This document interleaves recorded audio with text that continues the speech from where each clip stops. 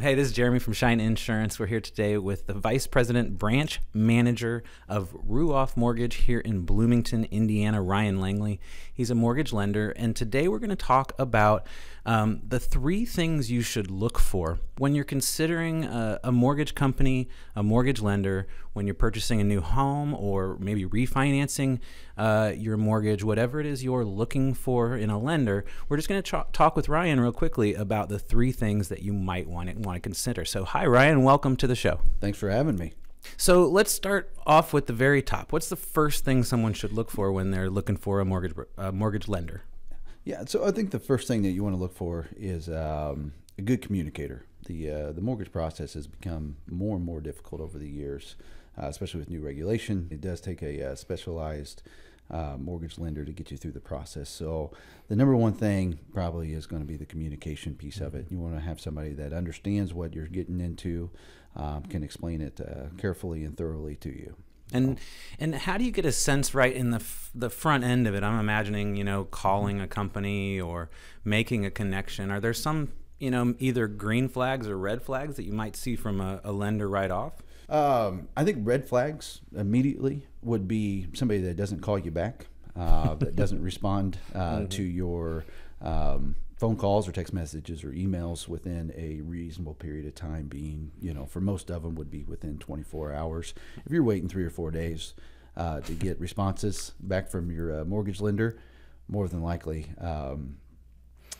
they just aren't quite as on top of it as what they necessarily should be. Yeah, they certainly aren't going to be the best communicators. That's and right. I think that probably goes for almost any industry, but that certainly is a good example of a red flag. Yeah, and I think one of the ways that you can tell if you're going to be working with a good communicator, just like in any business, the word of mouth. If you get a good referral, whether it be from insurance agent, realtor, friend, neighbor, if they're giving you a good recommendation of those, so that usually goes along with a good communication.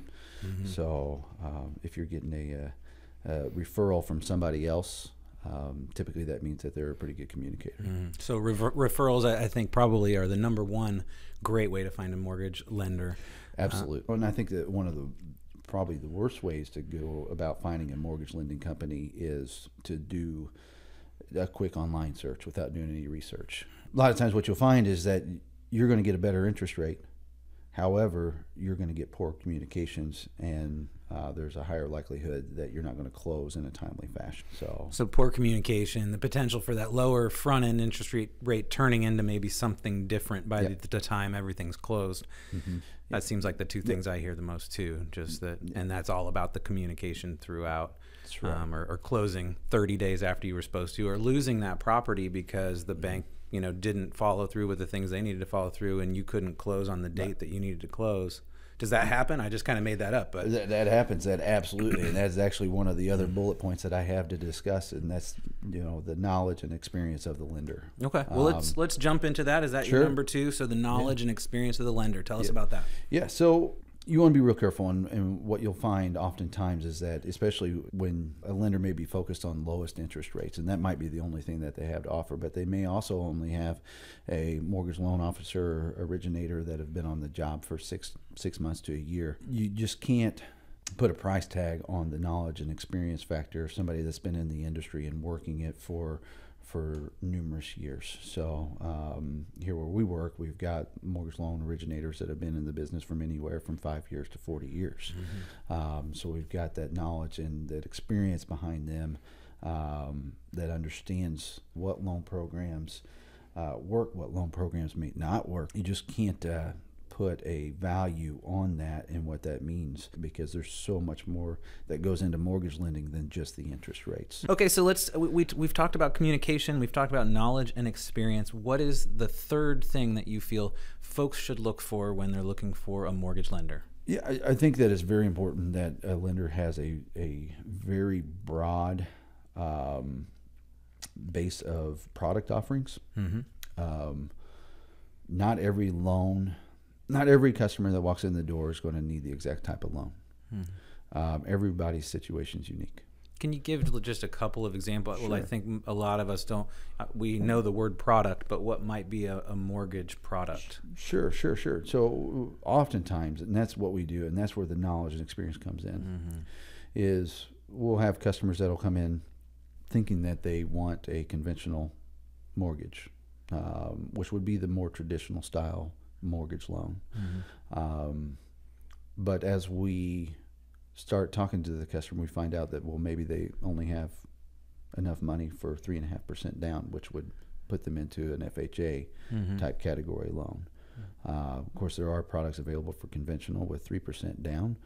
And that's where a good loan officer, having those two different products that are unique in some ways but very different, would take those and look at them both side by side and say, okay, does it make more sense for the customer to have a 3% down conventional loan product? Does their income work with it? Do they have the right down payment funds? Is it coming in the form of a gift, or is it coming from their checking account? Or does it make more sense for them to be in an FHA loan product? It really depends on their credit score, because a lot of times the credit score is going to make more sense for them to go into an FHA product versus the conventional loan product. So that would be one situation. We also, we have a lot of customers come in and say, okay, I've got some debt, maybe a lot of debt, so I'm not really saving enough money. What are my product options in? Well, maybe we'll put you on a USDA loan where you can do 100% financing. So there are products out there that might be available to those that don't have savings build up whatsoever. And, that's something that we would do, is if it didn't work for the ones that had required down payments, we'd look at ones that maybe we could do 100% financing on. So the more product offerings somebody has, the more that you as a consumer can walk in and say, here's my situation, here's my savings or no savings, my credit, good credit, bad credit, all these different things that are important for how you choose your mortgage. And a company with a wider array of product options can direct you to something that more properly fits you. Exactly. Okay, so good product offerings. How can somebody have any idea what kind of product offerings one mortgage company has versus another? I think that's a perfect segue into the 5 steps for getting into a mortgage. So okay, so if someone wants to know exactly how to figure that out, they can check out our other video on our YouTube channel. That is the 5 steps to getting a mortgage from beginning to end. We'll walk you through the process, and they can listen to that and really get a sense of how you can tell the difference between one mortgage company to the other. That's right. All right. Well, Ryan, this was awesome. I feel like I learned a whole bunch of stuff, and I hope folks that are watching did as well. And we'll look forward to more conversations with you in the future. If folks want to find you or your mortgage company, how can they do so? Okay, so if you're looking for a mortgage with Ruoff Home Mortgage here in Bloomington, the best contact number is 812-650-3800. It'll get you to our office. You can also find us online at ruoff.com. So again, that's www.ruoff.com. Or simply send me an email. It's ryan.langley@ruoff.com. All right. Okay, cool. Well, thank you. Thank you.